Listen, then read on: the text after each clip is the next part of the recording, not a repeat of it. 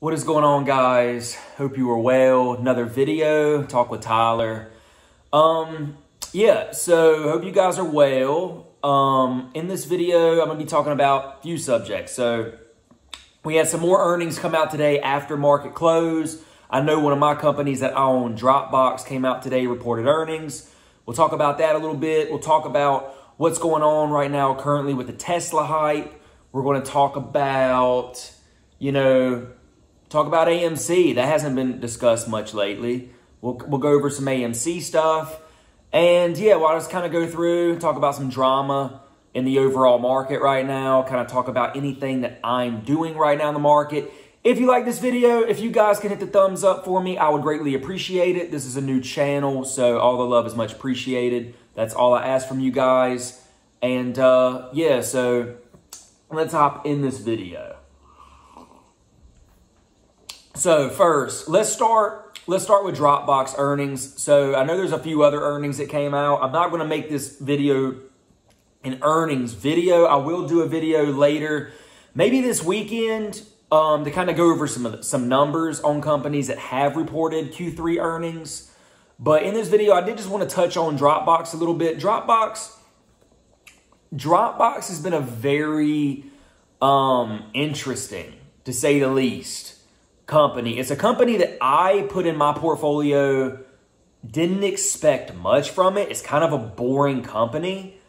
It's solid. It's a really good company. They've had great, good numbers. Their user, base has been consistently growing. CEOs on the board of Facebook, or was on the board of Facebook. And it was just a safety play for me when I went and bought DROPBOX. I mean, it was a safe stock for me. I bought it around $20 a share. They came out today, had earnings. They beat on EPS. They beat on revenue. From what analysts were projecting. And I haven't looked at it in the last hour, but when I did look at it, it looked like the stock was going down in the after hours. It looked like it was down about 2 or 3%. Now, what are my thoughts on this? Well, I mean, for this year, I've literally not paid attention to the market looking at earnings at all. Everything that I bought this year, I look at the earnings. I know what the earnings mean. But the stock market has not... You can get frustrated this year if your stock isn't going up based on earnings coming in good, because the whole market this year has been based on that. The whole market this year, I mean, you can go through company after company after company that's reported great earnings. Now, DROPBOX didn't have killer earnings, but they did beat. And I mean, that stock's still going down. And that's just kind of been the, the play that's been going on pretty much with every stock this year. So, it's going to be interesting Q3. Like I said, I made a video the other day. Coinbase is coming out on the 11th. I'm going to be watching Coinbase's earnings. I'm going to be watching the Planet's earnings. We have Tattoo Chef's earnings coming in. I will be interested in to see those. We saw Revolve's earnings come out the other day. I can make a video later in that. That stock, didn't react well, and their earnings weren't bad. So, I don't know. We'll have to see how it plays out. Right now, I haven't bought any positions today. Tesla stock, very interesting right now. It's holding at 1,200. This stock still has some run in it, in my opinion. If you're a long-term investor, you have to make that decision. If you think it's in your best interest to sell right now, personally, I don't have a reason to sell. I have the stock. I did really good on the stock. I didn't think it was going to run as much as it has. But I don't have any reason to sell the stock. I definitely don't have a reason to sell that stock under a year. I know if I can hold that stock for at least a year, I'm going to get a better tax credit on that. So, I'd rather pay 15% tax on that stock than, normal capital gains. But we'll have to see with Tesla. I mean, there's still a lot of opportunity in Tesla. There's still a lot of room to grow. The revenue, everything that their earnings report came out was really good. That was another stock that really didn't start to move, but all of a sudden it just cranked up. So, that one's interesting. You know, AMC stock has got really quiet.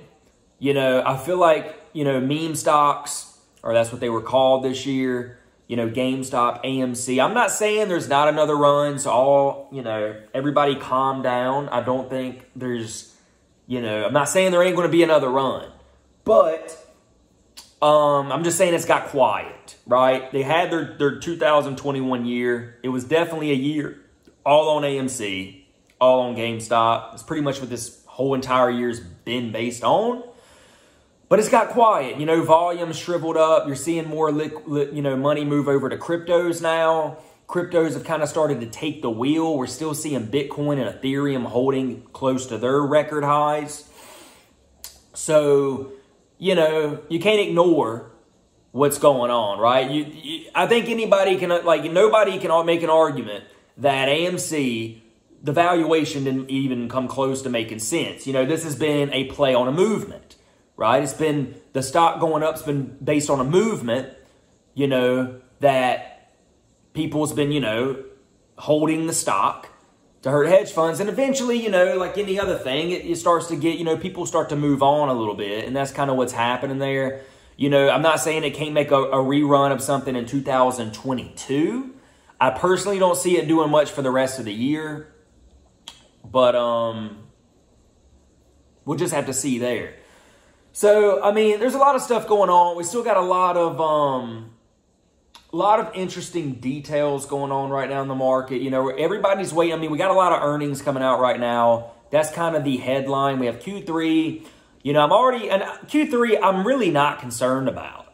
Like, Q3 earnings to me is kind of like, I'm not expecting much. Because I know that even if, for instance, Coinbase, one of my big holdings, if it comes out at Q3, and let's say it beats, stock's probably still going to go down.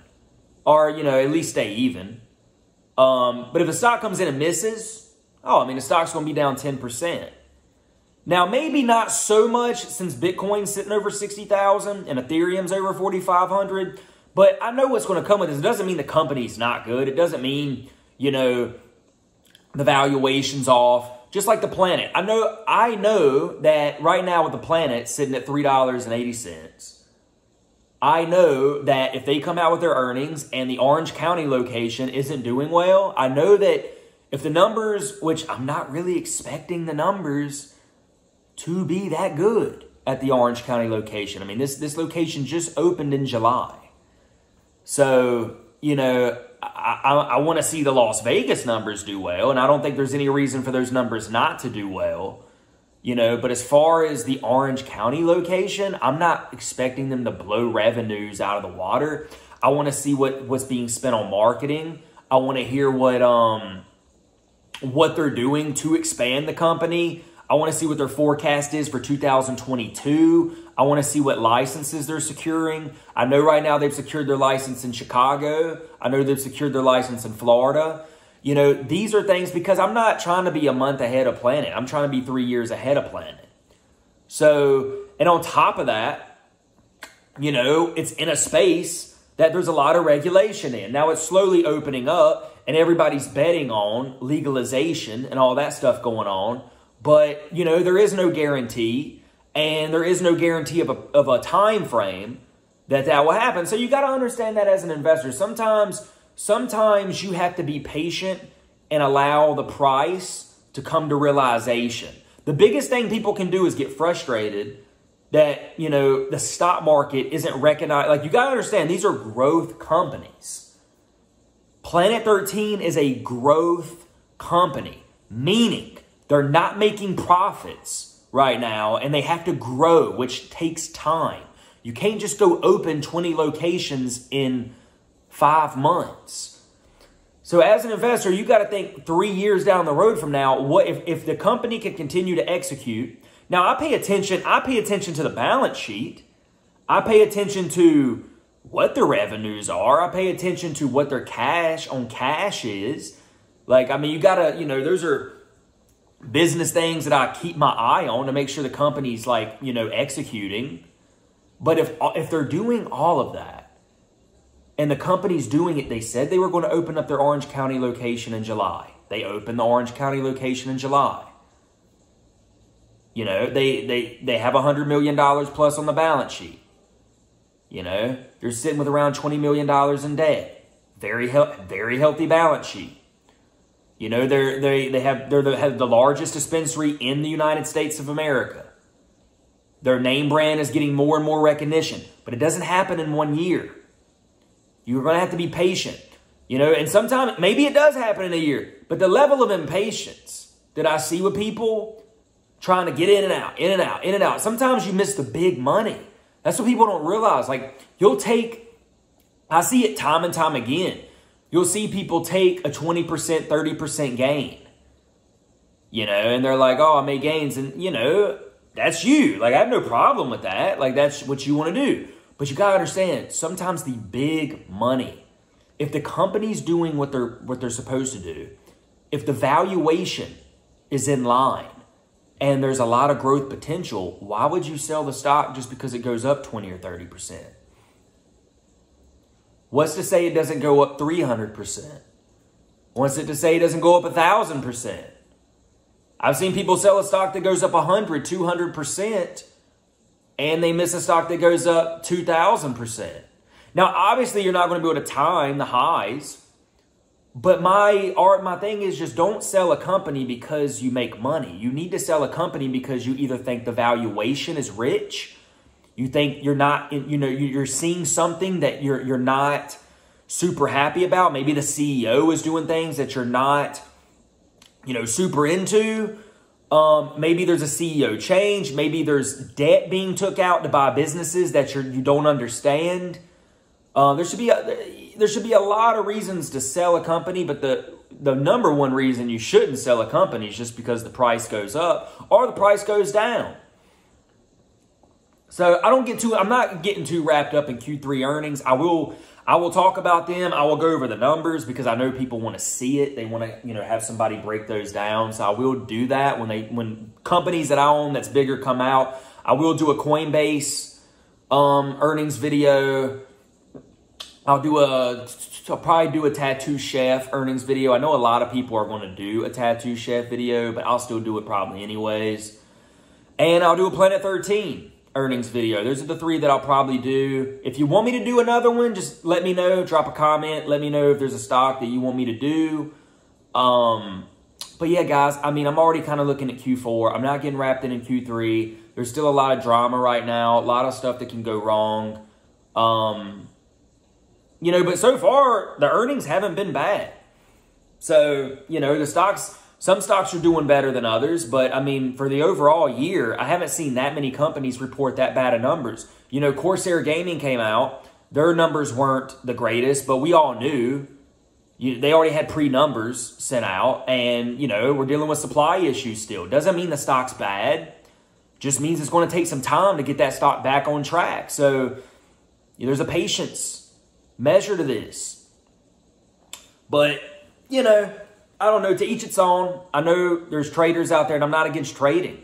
That's a whole nother strategy. Like I said, my investing strategies are 12 months to 5-year horizons. That's generally what I'm looking at. Now, if I put my money in a stock, it goes up a lot, and I think it's just, you know, something that got pumped up, then okay, I'll take my money and, you know, have a good day. But I never go buy a stock, for the most part, that, you know, I'm not going to be keeping for a while unless I'm seeing some type of trend or I see something that is off that I feel like I can, you know, take advantage of. But, you know, that's my thoughts on what everything is right now. Like I said, don't get too wrapped up in Q3s. Don't get too bent out of shape if your companies are beating earnings and the stock price isn't moving. You know, whether you're a Tesla bull or a Tesla bear, you know, stick to whatever your reasons are. Don't get lost in the sauce. There's a million people out here saying buy Tesla. There's a million people out here saying don't buy Tesla. I'm a Tesla shareholder. I'll continue being a Tesla shareholder. I have no rush to sell the stock. AMC, you know, we'll have to see what happens with them. You know, the hype right now has died. We'll see if maybe something happens in 2022 that will cause the hype to go up. But I don't know. We'll see. But either way, guys, I'll keep you posted. I'll let you know, what I'm doing in the market. Like I said, if you enjoy this video, give me a thumbs up. Let me know.